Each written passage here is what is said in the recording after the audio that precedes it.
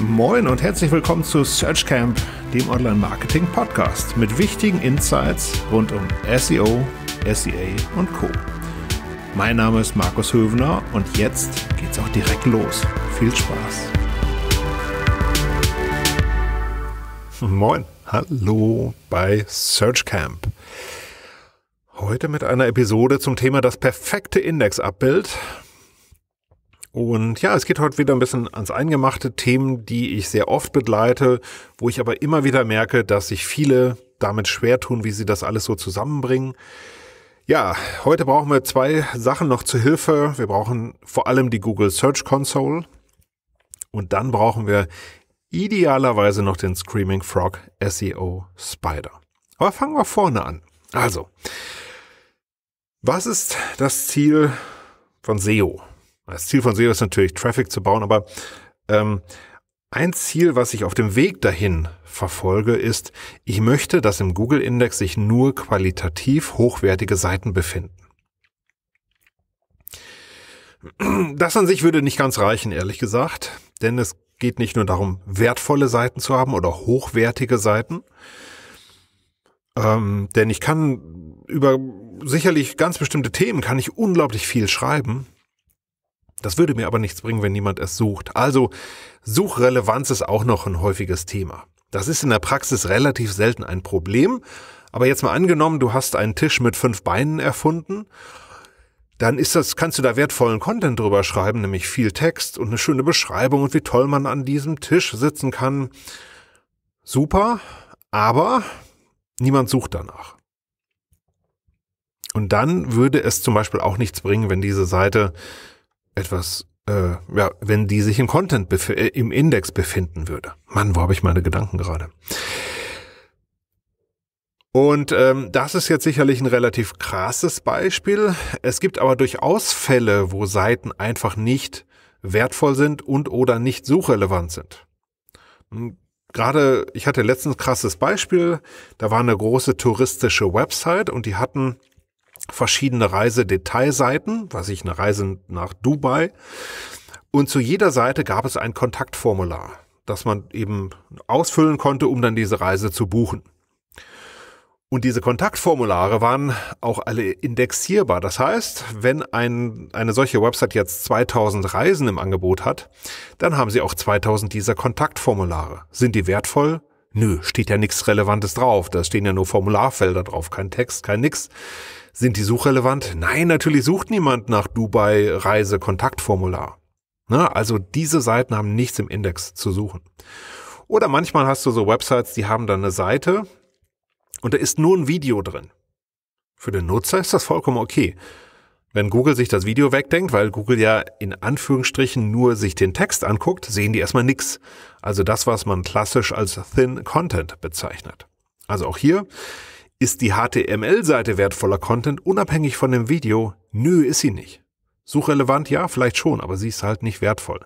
Und deswegen, das wären so klassische Fälle, wo man sagt, das hat im Index einfach nichts zu suchen. Ich muss vielleicht noch ganz kurz eine Sache vorhersagen, nämlich das Thema, um das es heute geht, ist natürlich relevanter, je größer deine Website ist. Wenn du so 50 Seiten hast, weiß ich, hast eine Naturheilkunde-Praxis oder so etwas und hast da für alle deine Therapien, die du hast du eine Seite angelegt. Ne? Dann, ja, vielleicht hast du 20, 30, 40, 50 Seiten, aber viele von diesen Themen hast du dann mit einer gewissen Wahrscheinlichkeit eben einfach nicht. Je größer die Website ist, je komplexer sie ist, desto eher hast du solche Themen. Also auch wenn du im Mittelstand bist, wenn du einen mittleren Online-Shop hast, dann können solche Themen schon mal auftreten. So. Und jetzt geht es natürlich darum, zu prüfen, wie steht denn deine Website in Bezug auf diese Anforderung, also auf die Anforderung, dass du nur suchrelevante und wertvolle Seiten im Index hast. Jetzt wäre es natürlich schön, wenn wir irgendwie ein Tool drüber rennen lassen können und das guckt sich den Text an und sagt wertvoll oder nicht. Sowas können wir leider nicht. Es gibt zwar schon Tools, die Content analysieren. Ehrlich gesagt halte ich vieles davon allerdings für ziemlichen Quatsch. Man kann mit einem gewissen Aufwand sich zum Beispiel die Wortzahl liefern lassen. Das ist relativ überschaubar, zum Beispiel mit dem Screaming Frog kann man das machen. Das wäre zumindest schon mal ein Indiz dafür, was wir da so haben. Aber es ist eben eine Sache als Vorarbeit unglaublich wichtig, nämlich wir brauchen eine funktionierende XML-Sitemap. Und damit meine ich nicht zwangsweise nur eine Sitemap, die kann man nämlich gerne auch aufteilen nach Seitentypen oder nach Sprachen, Ländern, wie auch immer, so wie deine Website strukturiert ist. Also wenn ich gleich Sitemap sage, meine ich immer Singular oder Plural. Du kannst es aufteilen, wie du möchtest. Das ist nicht relevant. Aber 2 Sachen sind wichtig. Das erste, was wichtig ist, deine XML-Sitemap muss vollständig sein. Das heißt, sie muss alle indexierbaren Seiten deiner Website beinhalten. Fehler diesbezüglich, muss ich aus meiner Praxis sagen, sind eher selten. Es kommt aber zum Beispiel vor, dass man einfach mal einen ganz bestimmten Seitentypen vergisst. Hatte ich letztens. Da hat einer einen ganz bestimmten Seitentyp einfach vergessen in der Sitemap. Und das war jetzt nicht von der Anzahl her wenig. Wie könnte man überprüfen, ob die Sitemap vollständig ist? Außer natürlich, sie manuell durchzugucken, was in der Regel, vor allem je größer die Website ist, dann doch ein bisschen sperrig ist. Kann man mit einem Tool wie dem Screaming Frog machen. Man kann nämlich crawlen und man kann gleichzeitig die XML Sitemap hinterlegen beim Frog. Und dann kann man das Ganze miteinander abgleichen. Man hat dann ja quasi 2 Mengen an URLs und dann kann man abgleichen, wie groß sind die denn eigentlich? Und idealerweise überdecken die sich. Also idealerweise sind beide Mengen exakt gleich. Passiert gar nicht so wahnsinnig oft. Sorry, wo wir so viel über Frosch reden, habe ich irgendwie über einen Frog reden, habe ich irgendwie einen Frosch am Hals. Ist auch egal. Also, dafür gibt es dann diesen Tab Sitemaps und da kann man die sogenannten Orphans ermitteln, also Seiten, die eben intern nicht verlinkt sind, die nur in der XML Sitemap auftauchen. Und damit könnte man erstmal sicherstellen, dass die Sitemap vollständig ist. Das Zweite, was man hinbekommen muss, ist, sie darf oder sollte korrekt sein. Das heißt, es dürfen nur indexierbare Seiten drin sein. Also keine Seiten, die per Canonical Tag auf was anderes zeigen. Keine per robots.txt gesperrten Seiten. Keine per NoIndex gesperrten Seiten. Keine Seiten, die einen HTTP-Code anders als 200 liefern. Also zum Beispiel einen 404-Fehler. Die haben da auch nichts drin zu suchen. Hier muss ich aus der Praxis sagen, sind Fehler deutlich häufiger. Zum Beispiel hat man einfach den Cron-Job vergessen, also zum Beispiel das tägliche Aktualisieren der Sitemap. Und je länger die Sitemap besteht, desto schlechter wird sie hinsichtlich der Korrektheit. Also, Vollständigkeit und Korrektheit sind Voraussetzungen für alles, was man jetzt gleich macht. Wenn ich die nicht sicherstellen kann, sollte ich es einfach nicht machen. Nochmal, es muss nicht so sein bei euch. Ich erlebe es nur ab und zu, dass eben man das eine oder andere falsch gemacht hat. Deswegen sollte man in jedem Fall erstmal seine Sitemap auf Korrektheit und auf Vollständigkeit prüfen. So, wenn wir das jetzt gemacht haben, dann gehen wir in der Search Console in den Report Seiten. Der hieß früher Abdeckung, jetzt heißt er Seiten. Und da kann ich mir Sachen angucken. Nämlich zum einen gibt es oben links einen Filter, der wird gerne übersehen. Und da habe ich die beiden Optionen, die mich interessieren, nämlich alle eingereichten Seiten und nur nicht eingereichte Seiten. Alle eingereichten Seiten heißt, wir gucken jetzt auf alle Seiten, die in der Sitemap drin sind. Deswegen ist es so wichtig, dass unsere Sitemap korrekt ist. Und nur nicht eingereichte Seiten, ja, das sind eben alle Seiten, die nicht in der Sitemap drin sind. Und dann habe ich hier oben die beiden Haken, nämlich indexiert und nicht indexiert. Ja, und das sind unsere beiden Sachen, die wir uns angucken. Also einmal eingereicht oder nur nicht eingereicht und das andere indexiert und nicht indexiert. Das sind jeweils 2 Optionen. Kombinatorik, wer ein bisschen aufgepasst hat in der Schule, weiß, wir haben jetzt 4 Felder, die wir uns quasi angucken müssen. Und die gucke ich mir jetzt mit euch genauer an. Fall Nummer 1, alle eingereichten Seiten und indexiert. Das ist ja erstmal der gute Fall, ne? Also ich habe eine Seite, die in der Sitemap drin ist und sie ist im Index gelandet.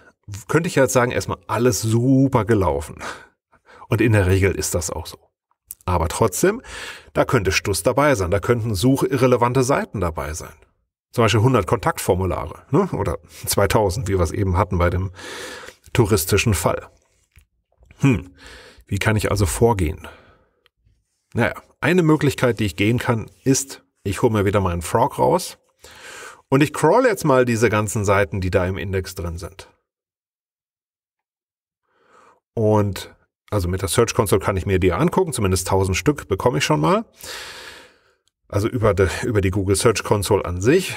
Und ich crawl die und reichere sie mir dann mit den Search Console Daten an. Das kann ich ja, ich zapfe einfach die API an. Und dann gucke ich mal, was hat eigentlich über einen langen Zeitraum, maximal 16 Monate sind möglich, 0 Klicks oder fast 0 Klicks. Und das müssen ja eigentlich suchrelevante Seiten sein. Und die muss ich mir dann eben genau angucken. Und dann verschiedene Möglichkeiten. Ich kann sie vielleicht optimieren, aktualisieren, was auch immer. Ich kann sie besser machen, damit sie jetzt nicht mehr 0 Klicks hat. Oder ich finde wirklich, das ist jetzt eine Seite, die ist wirklich suchirrelevant. Die hat im Index nichts zu suchen. Und dann sollte man sie für Suchmaschinen sperren, zum Beispiel per NoIndex, und aus der XML Sitemap entfernen. Gut. Aber trotzdem, dieser erste Fall an sich ist das der gute Fall. Aber trotzdem muss man erstmal nochmal ein bisschen einmal durchwühlen und gucken, ist bei dem, was da im Index gelandet ist, auch wirklich nur Gutes dabei. Und deswegen einmal sich die realen Traffic-Daten heranziehen und dann schauen, was man damit machen möchte. Der zweite Fall ist alle eingereichten Seiten und nicht indexiert. Das ist ja eigentlich der blöde Fall, nämlich ich hatte eine Seite, die fand ich, die ist indexierbar, die soll eigentlich im Index landen, sonst hätte ich sie nicht indexierbar gemacht, sonst wäre sie nicht in der Sitemap drin, aber sie ist nicht indexiert. Das ist ja blöd. Wie sollte man da rangehen? Also auch da gucke ich mir diese URLs erstmal an, weil die stehen in meiner Sitemap, erstmal wurde sie als indexierbar dort abgelegt. Aber es muss ja nichts bedeuten. Vielleicht da auch meine 100 Kontaktformulare dabei und Google fand die alle mäßig bis schlecht und deswegen tauchen sie dann hier auf. Also gleiches Spiel hier auch wieder, wenn ich da Sachen finde, die wirklich nicht suchrelevant sind, dann aus der Sitemap entfernen und zum Beispiel per robots.txt sperren, per NoIndex sperren. Eine Sache, die mir helfen kann, ist übrigens auch die URL Inspection API. Warum? Das, was ich in diesem Report Seiten sehe, das ist immer auch um 1-2 Tage verzögert. Und mit der URL Inspection API könnte ich aber wirklich prüfen, sind die nicht trotzdem mittlerweile schon im Index? Kann sein, häufig ist es nicht so. Trotzdem, um sicher zu gehen, sollte man das Ganze machen. Insgesamt, wenn ich bei nicht indexiert bin, dann kriege ich ja in der Search Console diese ganzen Fehlermeldungen geliefert, warum diese Seiten eigentlich nicht indexiert wurden. Da ist viel Unsinn dabei oder viele Sachen, die mich nicht weiterbringen. Wäre schön, wenn da eine Fehlermeldung wäre wie Content-Qualität zu gering oder zu wenig Text auf der Seite. Das sagt Google aber leider nicht so. Gibt Meldungen wie Soft 404, die sollte ich mir auf jeden Fall angucken. Denn Soft 404 heißt eben quasi, ja, du hast mir eine Seite geliefert, die ist indexierbar. Aber ich fand sie nicht so dolle, weil sie zum Beispiel leer ist. Ich habe zum Beispiel eine leere Kategorieseite, da steht nichts drauf. Die würde Google als Soft 404 klassifizieren. Also hier muss ich die ganzen Fehlermeldungen einmal durcharbeiten. Und dann kann es eben sein, dass ich da Seiten finde, die eigentlich auch im Index nichts zu suchen haben, die suchirrelevant sind. Und dann sollte ich eben wieder das Gleiche machen, sie zum Beispiel auf NoIndex setzen und aus der Sitemap entfernen. Fall 3. Nur nicht eingereichte Seiten als Filter und dann aber indexiert. Ist ja komisch. Also ich habe eine Seite, also eigentlich sind ja alle meine indexierbaren Seiten in der Sitemap drin. Und hier ist eine Seite, die ist indexiert, aber taucht in der Sitemap nicht auf. Muss ich mir also angucken. Diese Fälle muss ich mir anschauen, denn vielleicht fehlen die in der Sitemap, sind aber eigentlich suchrelevant. Kann schon mal passieren, weil zum Beispiel meine Sitemap nicht vollständig ist. Gut, das habe ich vorher geprüft, aber trotzdem sollte man sich diesen Fall natürlich nochmal anschauen. Falls das so ist, falls etwas fehlt in der Sitemap, aber an sich suchrelevant ist, sollte ich es natürlich der Sitemap hinzufügen. Kann schon mal passieren. Sollte natürlich nicht passieren. Und wenn ich jetzt feststelle, da hat Google was indexiert, aber das ist eigentlich nicht in meiner Sitemap drin und das ist auch nicht suchrelevant, dann wieder das gleiche Spiel. Dann sperre ich das per NoIndex oder Robots oder Canonical Tag, wie auch immer. Und gut ist. Und dann gibt's noch den vierten Fall, nämlich nur nicht eingereichte Seiten und nicht indexiert. Das ist natürlich ein bisschen komisch, weil das sind eigentlich URLs, die wollte ich sowieso nicht im Index haben, sonst wären sie in der Sitemap drin. Und Google hat sie nicht indexiert. Das ist ein bisschen komisch. Also da ist selten irgendwas Relevantes dabei. Trotzdem sollte man sich diesen Fall natürlich angucken, aber typischerweise null spannend. Null. Also typischerweise steht da einfach nichts Sinnvolles. Das sind die 4 Fälle. Und jetzt habe ich nochmal 2 Fragen, die dann oft in der Praxis kommen. Ich gebe ja zum Beispiel auch ein Google Search Console Online-Seminar und da kommen dann oft oft ähnliche Fragen. Und eine Frage, die ganz oft kommt, ist, ich habe es ja eben auch erzählt, wenn ihr Seiten findet, die nicht zum Index zu suchen haben, dann solltet ihr sie irgendwie sperren. Und faktisch habt ihr eigentlich immer dafür 3 Möglichkeiten, nämlich die Seite geht auf NoIndex, sie wird per robots.txt gesperrt oder per Canonical Tag zeigt sie auf eine andere URL. Und dann auf die Frage, was davon nehme ich denn jetzt? Jetzt ist das Thema insgesamt ein bisschen komplexer, sollte ich vielleicht mal eine eigene Episode zu machen. Aber trotzdem gibt es eigentlich, finde ich, so eine 99% Lösung oder Antwort, die eigentlich immer passt. Frage Nummer 1. Ist etwas eine Doublette von etwas anderem? Also, ich habe 2 URLs und auf beiden ist genau der gleiche Inhalt drauf. Einmal mit Tracking-Parameter, einmal ohne Tracking-Parameter. Eine klassische Doublette. Also unterschiedliche URL, gleicher oder extrem ähnlicher Content. Wenn etwas eine Doublette ist, nehmen wir das Canonical Tag. Warum? Canonical Tag sorgt dafür, dass die Signale von Doubletten zusammengezogen werden, dass sie aufaddiert werden. Da wird ein Cluster auf eine Seite reduziert. Dabei geht aber nichts verloren, sondern all das wertvolle Zeugs, was die einzelnen Doubletten so haben, wird jetzt in einer starken Seite wieder vereinigt. Und deswegen ist das Canonical Tag in der Regel die beste Antwort, um Doubletten zu handeln. Außer wenn es Millionen davon gibt. Das Problem haben wir aber extremst selten. Deswegen, wenn etwas eine Doublette ist, nehmen wir immer das Canonical Tag. Dafür wurde es gemacht. Zweite Unterscheidung ist, wenn etwas, angenommen der erste Fall greift nicht, sondern ich habe wirklich etwas, ich will das sperren. Das soll nicht. Wenn es aber Tausende von URLs sind, die ein bestimmtes Muster beinhalten, dann nehmen wir die robots.txt. Also angenommen, ich habe 100.000 Artikel und von jedem habe ich eine Printversion in /print/. Dann habe ich immer 100.000 Printversionen. Und dann ist es in der Regel das Beste, das Ganze per robots.txt zu sperren, einfach dieses Verzeichnis zu sperren, dass Google das Ganze gar nicht crawlen muss, weil sonst crawlt Google 100.000 Seiten, die eigentlich weg sollen und ich verschwende sehr viel Crawl-Budget. Muss nicht. Wenn es das nicht ist, dann sperre ich die Seite per NoIndex. Das ist eigentlich schon die ganze Logik. Also ist es eine Doublette, dann nehme ich Canonical Tags. Wenn es ganz viele sind, nehme ich die robots.txt und ansonsten nehme ich NoIndex. Und das Ganze kann man übrigens noch weiter verkürzen. Man kann nämlich einfach grundsätzlich sagen, erstmal wenn es eine Doublette ist, nimmst du Canonical Tags.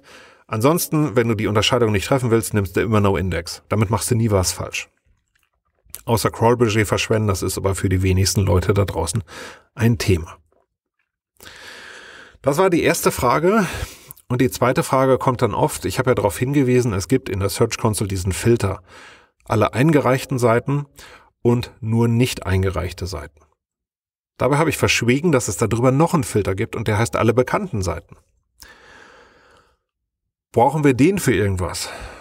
Und da muss ich sagen, nee, brauchen wir eigentlich nicht, denn alle bekannten Seiten ist die Vereinigung der beiden disjunkten Mengen aller eingereichten Seiten und nur nicht eingereichte Seiten. So, ist so ein bisschen Informatik-Sprech für, wir haben da 2 Mengen, die eine heißt alle eingereichten Seiten, die andere heißt nur nicht eingereichte Seiten. Diese beiden Mengen, wenn man die zusammenpackt, kommt daraus alle bekannten Seiten. Es gibt keine Überschneidung zwischen diesen beiden Mengen. Sie sind also disjunkt, also es gibt nichts, was in beiden Mengen drin sind, weil entweder ist es eingereicht oder nicht. Punkt. Das ist doch schon das Ganze. Also den Filter, früher gab es nur die beiden Filter, alle bekannten Seiten und alle eingereichten Seiten. Das war ein bisschen sperrig.